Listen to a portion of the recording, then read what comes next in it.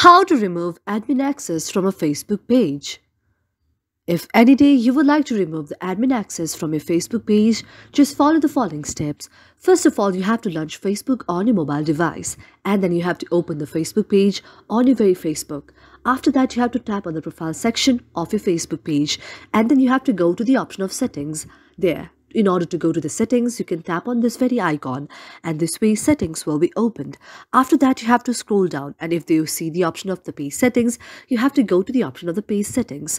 After you go to the option of page settings, you see an interface like this. Now you have to scroll down until you find the option of page access. After you find the option of page access, you have to go to the option of page access. After you go to the option of page access, you see a screen like this. You see the very content there. You can also see the admin there.